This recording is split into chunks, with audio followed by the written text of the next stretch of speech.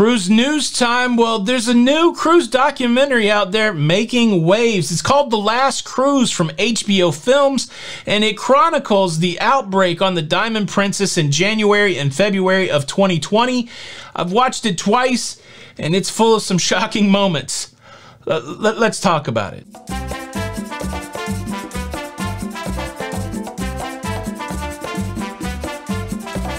Hey, what's up everybody? Welcome back to Lido Loca. I'm your host Tony, here with the latest cruise news updates. And the news today is this documentary, The Last Cruise. And today's show is sponsored by Surfshark VPN. I will tell you more about that later. So do you know the story of the Diamond Princess? It is synonymous with the COVID outbreak. It is synonymous with a negative event, I would say, in cruising. But this documentary, let me first and foremost say, seems very fair. It is a fair treatment. It is a very straightforward documentation of what happened on the Diamond Princess, and it is captured through the lens of passengers, captured through the lens of crew members, all the way from a ship doctor to entertainers to just passengers. And there's some moments that no cruiser wants to go through. And so I'll give you an overview of what happened on the Diamond Princess, and then I'll pull out some of these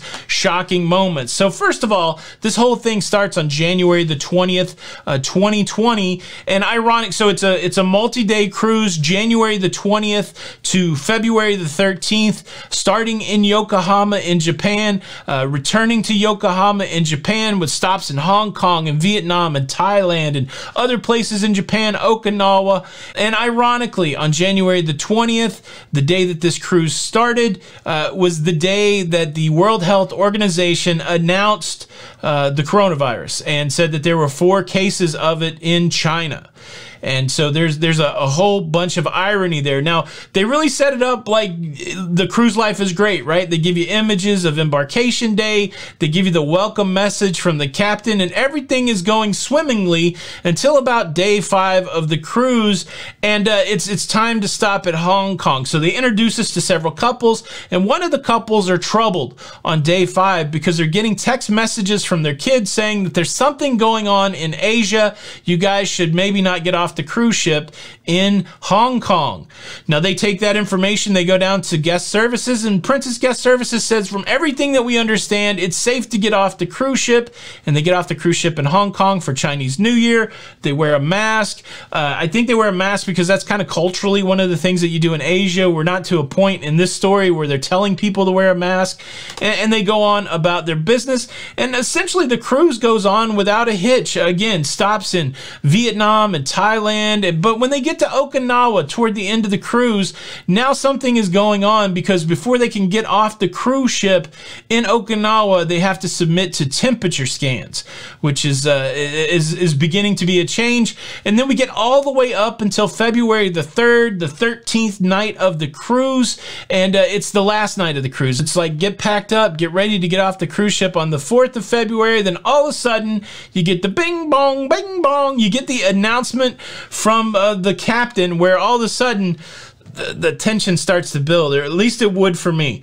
The tension starts to build. The captain comes on super chilled, super casual, doing his job, saying, hey, I just want to let you know that during the first 5 days of this cruise, there was a passenger on board. He traveled from Yokohama to Hong Kong, and now that he's back home off the cruise ship, he's tested positive for the coronavirus. And now the Japanese officials, they want us to come back to Yokohama, and they want to do a look over of the cruise ship, talk to anybody that doesn't feel good, and then we'll go from there. So I know you're supposed to get off the cruise ship tomorrow, but you're going to be on the cruise ship tomorrow, but everything's under control. Enjoy the rest of your night. And they kept on doing whatever you do on a cruise ship. So they had all the activities and that kind of thing. The next day shows up, and you got the Japanese officials on board. The Japanese officials actually jumped on board as soon as they docked in Yokohama later that evening, and they started testing people. And somewhere along the way, the announcement comes out that now passengers have to stay in their stateroom, which okay, now that's getting even more concerning. And so you're kind of, held to your stateroom all day on the day that you were supposed to get off the cruise. And then the next day, which you wake up, which is the 5th of February, which is the 15th day on the cruise, the announcement comes on that in the initial testing of people that don't feel well on the cruise ship, 10 people have the coronavirus, and the Japanese government has decided that now everybody will have to stay on the cruise ship for 14 days in their stateroom. Let's just pause there. Both times that I watched the video, when that somber announcement came on the TV, I felt tense. I could not imagine what emotions would flood you at that moment, especially say you're from the United States and you're in Japan and you just went on a 14-day cruise and you got to get back to work, and now all of a sudden your 14-day cruise is going to be 28 days or 29 days because you already got an extra day there, 29 days at a minimum. That's unsettling. And look, we know the story of the Diamond Princess. It doesn't get much better from there. Later on in the day, the captain comes on and says that 10 more people have tested positive for the virus.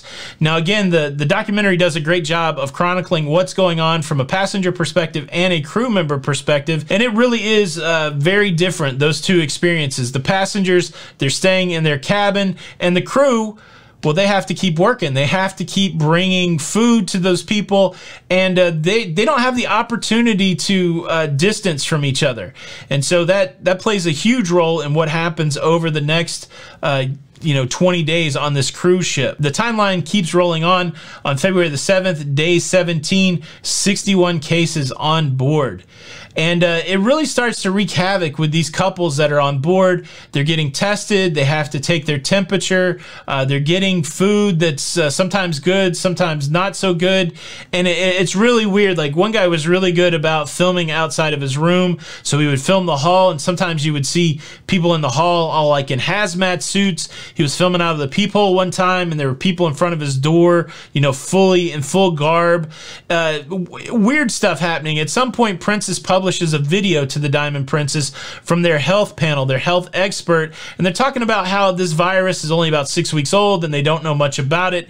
The best that they can understand is that it comes through interacting with people, and as long as they stay isolated, they should be okay. That's the best info they have. You can hear in the background the Dr. Fauci, you don't need to wear a mask at this point clip, and so it really gives you some context of where we were in this whole process. And look, there's some gut-wrenching moments, some moments that I looked at Jenny and almost teared up. I'm going to tell you about those, but first I need to say thanks and tell you about today's sponsor, Surfshark VPN.